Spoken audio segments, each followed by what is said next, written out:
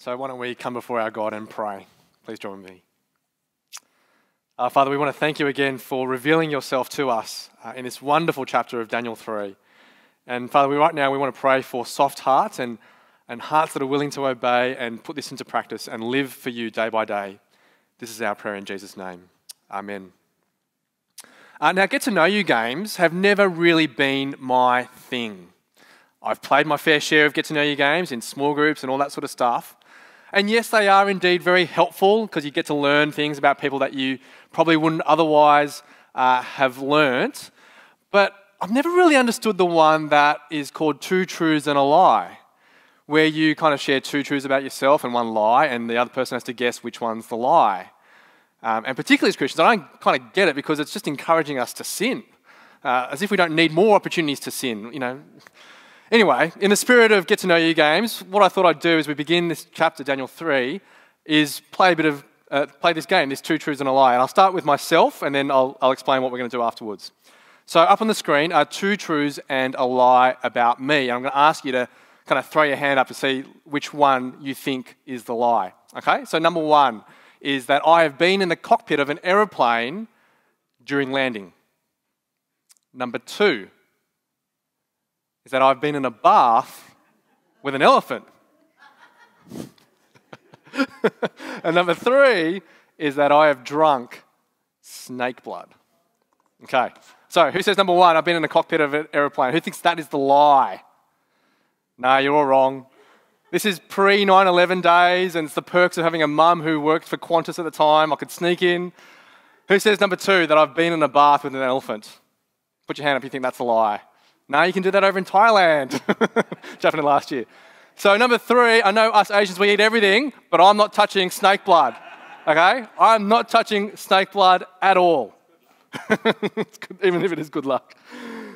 Now, this morning, we're going to look at, we're going to get to know the God of Daniel 3. And in Daniel 3, there are two truths and one lie here. Up on the screen, truth number one is this. God says, I'm the real deal. That's true, that he really is God. Number two, that he's a God who can save. And the lie is this, that we can so often kind of trick ourselves into thinking that God is committed to our own comfort above everything else. That's the lie.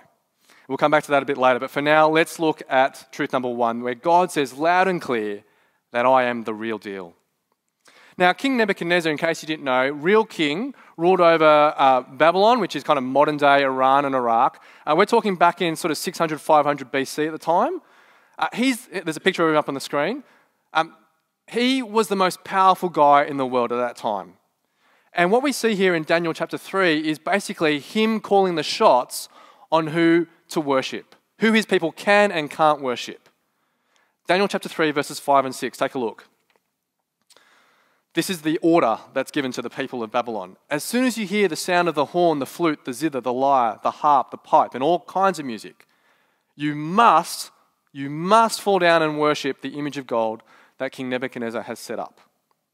Whoever doesn't fall down and worship will immediately be thrown into the blazing furnace. Now, you can forget freedom of religion at this time in Babylon. This is prescription of religion. I tell you who to worship, Nebuchadnezzar says. All people, all nations, all will bow down and worship this towering golden statue. What is essentially an 8-story high toothpick made out of gold. That's the image kind of I want you to have in your head. Now, if you don't bow down and worship that, then you'll be thrown in the furnace. And not only that, I'll tell you when to bow down and worship this golden toothpick. It'll be when you hear the horn, the flute, the zither, the triangle, the bassoon, the egg shaker, the maracas. It's kind of ridiculous, this scene here. That's what the writer is trying to help us see by listing out all these instruments. Now, here's a question for you. Why is it when you heard our wonderful band this morning, you know, with the two Bens on piano and on bass and Mark over here shredding on the electric guitar, why is it that you did not bow down and worship a golden statue? Well, I'll tell you why. Number one, that golden statue is long gone, And number two, King Nebuchadnezzar is long gone as well. He has no claim on your life. He is not the king. All we see here in Daniel 3 is something set up by someone. And the emphasis here is the word set up. 9 times Daniel tells us in this chapter. 9 times he uses that word set up. And we think it's bad English to repeat the same word again and again and again. But actually when it comes to the Bible, it's really, really helpful because it helps us hone in on what the writer is trying to emphasize here. And so let's have a look. It's off the lips of Daniel in verse 1. King Nebuchadnezzar, up on the screen, made an image of gold 60 cubits high, 6 cubits wide, and set it up in the plain of Dura on the province of Babylon. It's off the lips of the herald who tells the crowd, the new order, Daniel 3 verse 5, you must fall down and worship the image of God that King Nebuchadnezzar has set up. It's off the astrologers' lips as well, those dibber-dobbers who dob in those 3 guys in verse 12. They, referring to Daniel's 3 friends, they neither serve your gods, King Nebuchadnezzar, nor worship the image of gold you have set up. There it is again. Of course, Nebuchadnezzar says it himself too in verse 14. Is it true, he asks Shadrach, Meshach, Abednego, that you do not serve my gods or worship the image of God I have set up? And finally, Daniel's 3 mates in verse 18. They look Nebuchadnezzar square in the eye and they say to him, you are not the king. We will not serve your gods. We won't worship the image of God that you have set up. So why the repetition? Why is Daniel saying this again and again and again? Well, I think part of the reason why he does that is because he wants us to remember what he just said in Daniel chapter 2. It's meant to trigger our minds to recall these words up on the screen. Praise be to the name of God forever and ever. Wisdom and power are his. He changes times and seasons. He sets up kings and deposes them. Make no mistake, friends, here, what Daniel is doing, he is underlining, he is bolding, he is highlighting that, sure, Nebuchadnezzar can set up things, but it's God who sets up kings. It was God who set him up as king in the first place, and it is God who can just as easily give him the flick as king as well. Before Daniel chapter 3 is about 3 guys who go into a fiery furnace and live to tell the tale, Daniel 3 is about the battle of the gods. You've got in the blue corner, Nebuchadnezzar. And in the red corner, you've got Yahweh, the God of Shadrach, Meshach, Abednego. And as this chapter unfolds, it becomes very loud and clear that this is no contest whatsoever. Because clue number 1, did you notice that how Nebuchadnezzar's heavyweights, right? The prefects, the governors, the satraps, 1 minute, they're bowing down to the golden toothpick. Next minute, end of the chapter, in verse 27, we read how they are at the front of the line trying to see the work of what the real God has done in bringing these 3 guys out of the fire. Second clue we know is this: Nebuchadnezzar. Start of the chapter, he's an earthly king trying to assert his power. Come the end of the chapter, verse 28, he's done a complete 180. Listen to the words that come out of his very own mouth in Daniel 3:28. Praise be to the God of Shadrach, Meshach, Abednego, who has sent his angels and rescued his servants. Nebuchadnezzar not only realizes the power of God as the greater king, in fact, he even goes a step further, where we read in verse 29, a new law that Nebuchadnezzar makes. This new law says that anyone who badmouths the God of Shadrach, Meshach, Abednego, it's instant death sentence. Now, you fast forward a few thousand years to where we are today, and this era of fake news. What a relief, isn't it, that we don't have a fake God. We do not worship a fake God like the golden toothpick. No, we have the same God who calls the same shots here in Daniel chapter 3. This week I had a very proud dad moment that I want to share with you. My son was at school on Friday, and one of his school friends decided to challenge him about his view on God. And he said to him, God is dead and God is fake. To which my son turned around and said, no. God is not fake. He's the God who created you. And God is alive because Jesus rose from the dead. As I said, proud dad moment. Let me share the other side of the coin. A not so proud moment is on my best days, right? I would like to think that I'm all in on this God who is running the show in Daniel chapter 3, who puts Nebuchadnezzar in his place and who appoints kings just as easily as he removes them. But truth be told, if I'm completely honest with myself, I'm more like Nebuchadnezzar in this story, who forgets that there is a real God, who lives and thinks and acts as if, God's not there, and I kind of want the attention all for myself. That's all about me, myself, and I. Nebuchadnezzar was the one who was craving all the attention and all the recognition. He wanted people to notice him. And I think in my worst moments, I'm definitely like that. Maybe you are too. Whether it's your spouse who you want to recognize or appreciate what you've done. Maybe it's your boss who you want to notice all the extra hours of work that you've put in. Maybe it's desperately longing and aching for that boyfriend or that girlfriend who'll fill that void of loneliness in your life. Lately for me, it's wanting my kids to do what I ask them to do. To tidy their room, to do their homework, to eat their breakfast. See, deep down, I reckon the reason why Nebuchadnezzar sets up this golden toothpick, he goes to all that effort, all that grandeur, all that pomp and ceremony, ultimately so that people will notice him.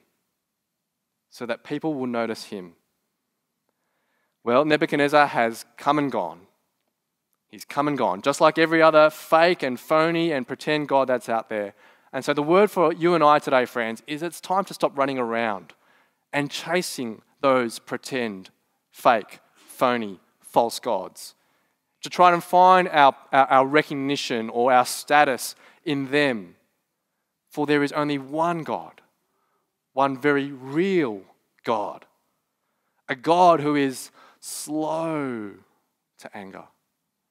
A God who is compassionate, a God who is upright, who is merciful, who is gracious, who is faithful, who is forgiving. That's the sort of God that we worship. And this is the God to whom all people, all nations, everywhere will be called to give an account. One to whom every knee shall bow, willingly or unwillingly, that every tongue will confess that Jesus Christ is Lord to the glory of God the Father. So friends, let's be ready for that day. Let's continue to bow down daily and obey that wonderful God. And friends, if you're someone who hasn't yet accepted that God, can I encourage you to do so now, today, willingly, before it's too late? Well, that brings us to truth number 2, where God says, I save. I'm in the business of moving people from death to life.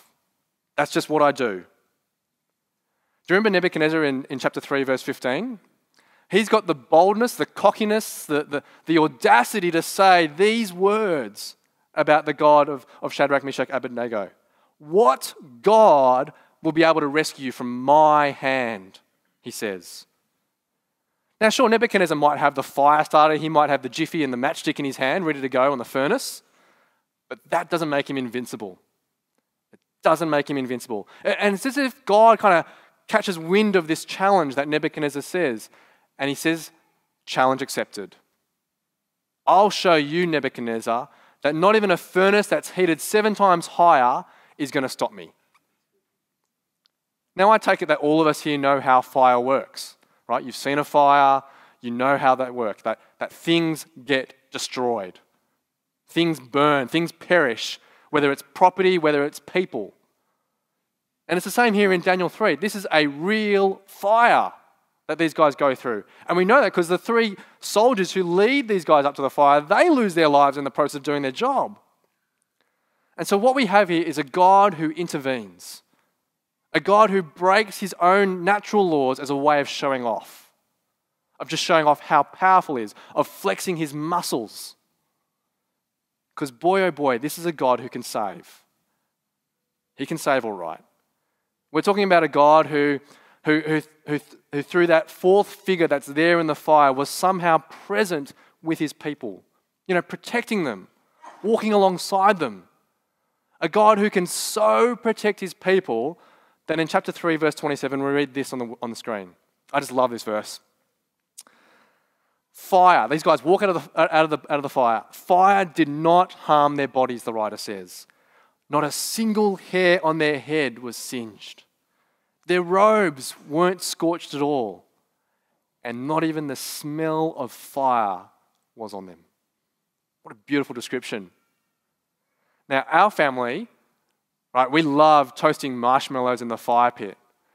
But what we don't love is smelling like smoke afterwards.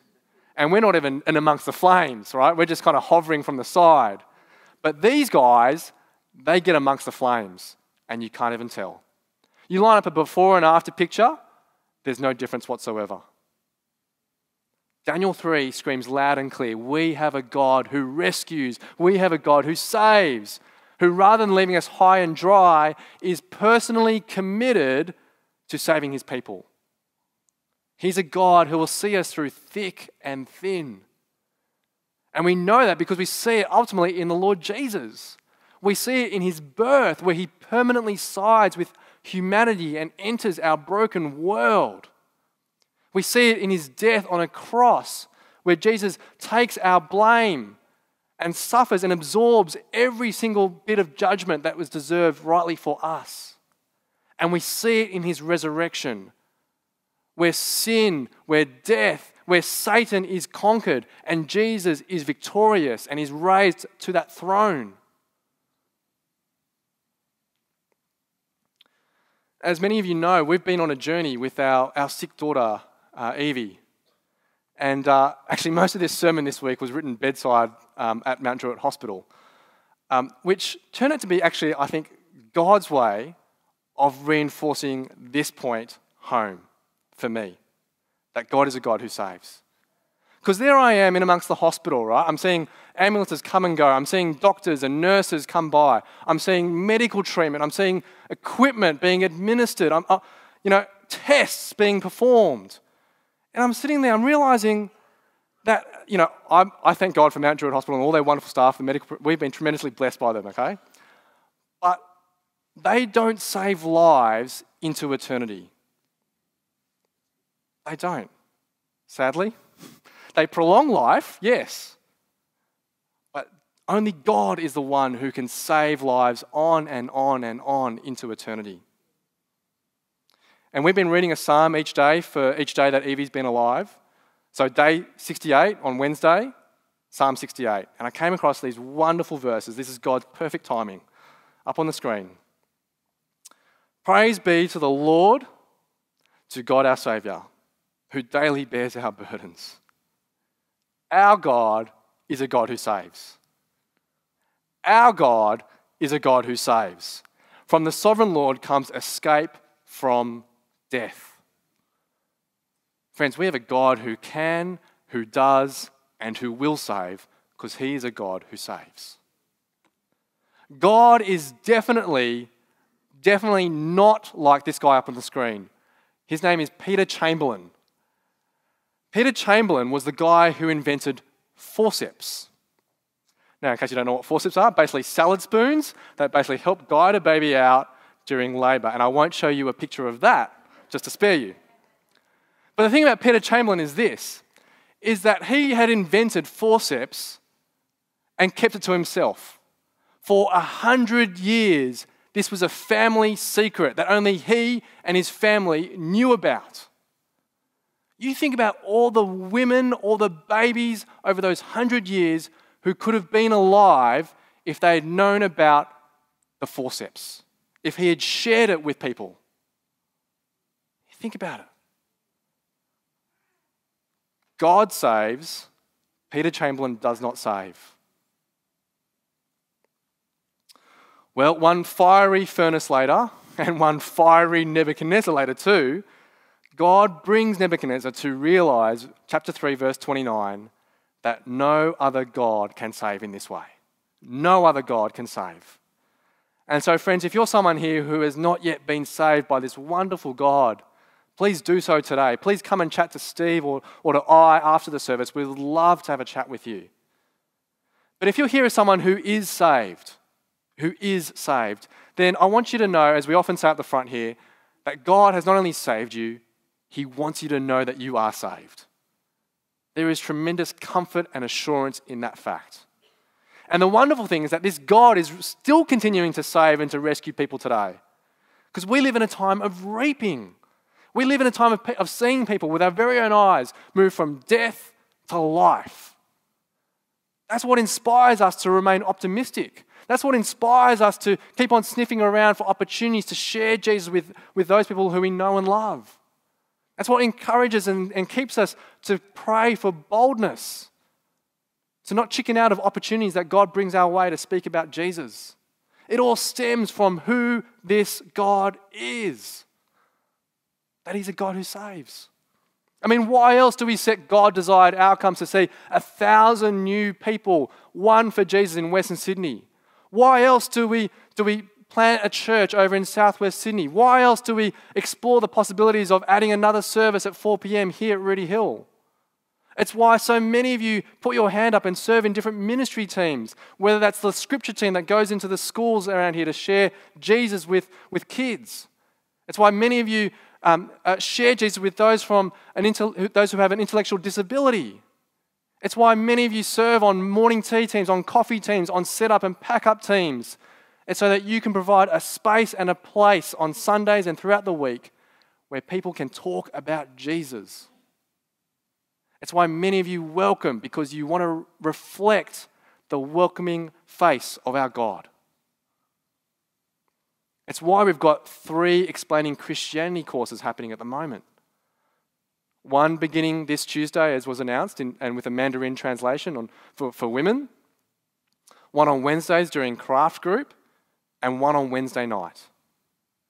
And in fact, this Wednesday night group, it's up to week 4 this week, but back when it began in week 1, the day before, right, there was maybe, and it was just maybe, one person who was going to come. But the next night, and this shows just how committed God is to rescuing His people, maybe one person ended up with 17 on that night. In the space of a very short space of time, 17 people said, yes, I want to hear about Jesus. That's a wonderful thing. It'd be a great thing, wouldn't it, to be praying this week on Wednesday that God would save all 17 of those people who come back to explaining Christianity. Well, we've seen truth number 1, God is real, so bow down and obey Him only. Truth number 2, God saves. And so let's be optimistic in seeing the name of Jesus go forward. Now for the lie. If there's something that we wished God had said, it'd be this, don't you think? That God is committed to making life as easy as possible for us. That He's here to kind of meet our needs and fit around us. But that is the lie, sadly, that we keep on tripping over and over and over again. That following God will just be a walk in the park. That every single prayer that we pray is going to be answered according to what we want. That we're bulletproof. That there's no pain or suffering or sickness in this life. Well, Daniel 3 puts a bullet to that idea, doesn't it? Because on this day, on this particular day, these God-fearing, these God-honouring men did not take a walk in a park. They took a walk into a furnace. And you have a think about it. When they heard that command from Nebuchadnezzar to either bow or to burn, you have a think about what would have been going through their heads. Now, we don't know in many respects because the text doesn't tell us, but you can imagine, can't you, that what was going through their head, they could have thought, let's just do a quick bow and we'll have many more years of life. They could have thought that. Or they could have thought, we've lost everything we have to these guys in Babylon. They now rule over us, so we better follow the laws of the land. We'll bow down. Could have done that. Or they could have gone, let's just do, a quick bow and then we'll say sorry to God and we'll say, God, we didn't really mean it in our hearts with all sincerity. we know that you are the true and living God. They could have done all those things. But what we do know from the text, it was bow or burn. There wasn't a third option of blending in. So rather than bow, blend in, burn, no, bow, burn. And that is what leads them to say in verse 16, King Nebuchadnezzar, we do not need to defend ourselves before you in this matter. If we are thrown into that burning furnace, the God we serve is able to deliver us from it, and he will deliver us from your majesty's hands. Talk about guts, right? To look King Nebuchadnezzar, the one who's can sentence you to death, look him square in the eye and say, you are not the king. These guys stand on their convictions, and they do it because of the two truths we've seen already, that God is real and that God saves. And just when we thought they were really, really impressive guys, they go one step further. Verse 18. They say this, even if, right? But even if our God doesn't save us from the flames, we want you to know, Nebuchadnezzar, that we simply will not serve your gods, and nor will we worship the image of God that you have set up. This is a picture of loyalty to the death, of no compromise whatsoever. Shadrach, Meshach, and Abednego refuse to buy the lie that God is committed to their comfort. See, they don't think for a minute that somehow God owes them, do they? That they've obeyed God's commands, they've read their Bibles, they've prayed, they've turned up to church, they're on the rosters, and now it's time for God to pay them back. Look at all the stuff that I've done for you, God. They don't think like that, do they? Now, before we kind of hold these guys up on too high of a pedestal, let's remember that they were sinners, just like you and I. And so what the purpose of these guys is in Daniel chapter 3 is to point us to a model of someone who is sinless and is impeccably faithful, just like they were. One who, as Philippians 2 puts it, was obedient to death, even death on a cross. And so I want to say to all of us that live, kind of this side of Jesus' death and resurrection, that we have every reason to hang in there, don't we? Every reason to hang in there. Because if you've taken the hand of Jesus, you are part of the winning team. You are on the winning team, friends. It may not look like it today, tomorrow, next week, but into eternity, which really counts, you are definitely on the winning team. And so sticking your neck out for Jesus, speaking up about him, it's worth it. It's worth it. Satan has been defeated. Your name is written in the book of life, and God has a room prepared for you in his house. And so in the meantime, well, we're not to be surprised at what comes our way. We can be sad, yes. We can be saddened by the stories we hear of persecution and things like that around the world and in our own lives. But don't be shocked. Be sad, but not shocked. 1 Peter 4:12, this is our last Bible verse. Peter says this, dear friends, do not be surprised at the fiery ordeal that has come on you to test you, as though something strange were happening to you. Instead, rejoice. Rejoice inasmuch as you participate in the sufferings of Christ, so that you may be overjoyed when his glory is revealed. Can you see how Peter normalizes the situation here for us? He wants us to go in with saying, this is situation normal. The opposition we face, the trials we face, the testing, the temptations, don't be surprised one bit. They're not strange. They're not strange at all. They're to be expected and embraced if you're a child of God. Whether you're a Christian here in Western Sydney, or whether you're a Christian over in the most dangerous part of the world right now to be a Christian, in North Korea. Same thing. Peter says these things so that we don't become bitter, but we become better.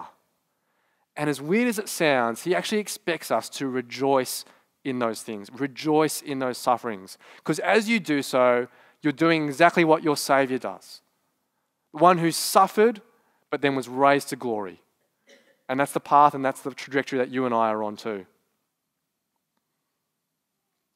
Let me end by sharing with you a personal sort of situation that kind of is similar to what's going on here in Daniel 3.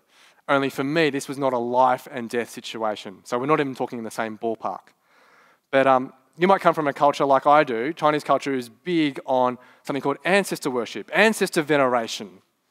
And I can remember as a kind of a 9, 10-year-old boy being taken to my grandparents' cemetery over in Rookwood. And what we would do each time is that we would kind of lay out food and we would also have some paper money that would be burnt in a bucket, in a container. And that we would also bow down and we would burn incense as well to our dead ancestors. We'd pay our respects. Now, the thinking behind this practice, you may be familiar with it, is that you are providing for your dead ancestors. So you're providing them food, you're giving them money, and in a way you're sustaining them so that they can influence, the gods who will either bless you or curse you. That's the thinking behind it. It's very superstitious. And my parents took us along, and they're not yet saved, but they took us along. And I remember my brother asking my dad one time, he said, "Dad, why are we doing this?" And my dad said, "It's just something that we've grown up with, so we're passing it on to you." Now, neither of us, we don't go to the cemetery and do that anymore. My parents do. But I've not had that conversation about why I don't do that to my dad yet. I've not had that conversation yet. But I want to have that conversation now after reading Daniel 3. Because I want to say to my dad and to my mum that I don't do this because of one simple reason. That there is only one God. There is only one God, the God of Shadrach, Meshach, Abednego. The God of Abraham, Isaac, and Jacob. The God and Father of our Lord Jesus Christ. The God who judges over the living and the dead. The God who is alive, well, and ruling this universe. The God who is very much real. The God who very much saves. And the God who is very much committed to his glory over and above my comfort. So why don't we pray to that God right now? Please join with me. Father, we want to pause and say that you are our God and you are a wonderful God. You are a God who saves. We thank you, Father, that the same God who shows up in Daniel 3 is the God who shows up in our lives today, no matter what we might be going through right now. Father, we want to say especially thank you for saving us. Thank you for sending your Son into this world to rescue and redeem us. And Father, we want to pray especially that you would save all 17 of those people who come along to Explaining Christianity on Wednesday. We pray that you would save those who are currently going through the ECs on Tuesdays and on Wednesday daytime as well. We pray, God, that you would save 1,000, 10,000, 100,000 new disciples in amongst Sydney's West. Father, we know you can do that. And so we come before you confident that you are a God who saves. And we thank you for this in Jesus' precious name. Amen.